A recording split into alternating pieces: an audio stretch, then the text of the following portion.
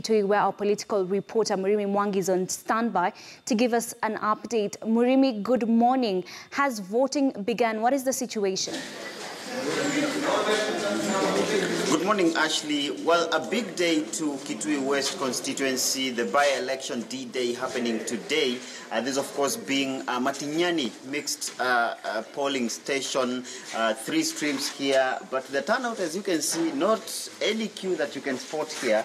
Just a few voters walking in and out to cast their ballots. It has been a rainy night here in Kitui, and perhaps that could explain why the turnout has been such a small number in these morning hours. We expect the voting to proceed up until 5 in the evening. That's when it's supposed to pave way for the counting of the votes as well as the tallying of the votes, ultimately to have a declaration of who will be the Kitui West MP elect. Only one ballot box. This, of course, a departure from tradition in the general election, where you have the ballot boxes for the other elective seats. The member of parliament is the seat in contest here.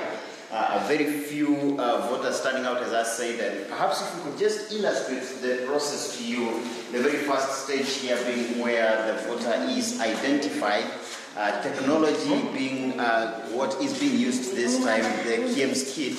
And of course, as you could see from the initial voter who was to be identified here, having been sent to the other stream, that's perhaps where the name is. You can have a look here, the biometric identification, one which will identify if she can cast her vote in this particular stream, keeping tabs with that, getting to see how that goes on.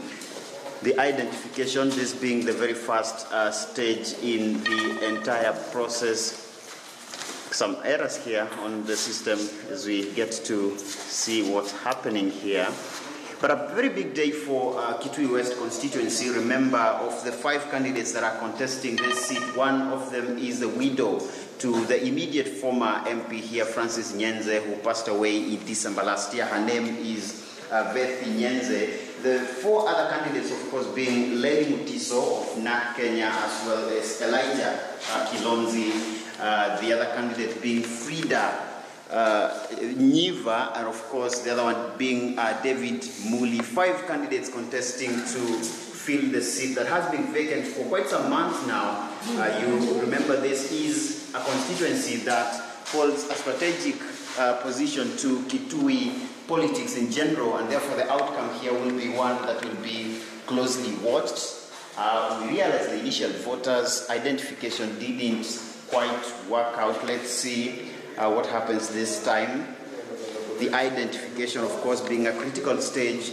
Remember, these are some of the changes to the Kenyan electoral system that were meant to ensure that specific voters, or the ideal voter who is registered to vote, is the one who gets to cast a ballot. Let's walk into the other stream, see if we could get a presiding officer whom we can speak to just get to know how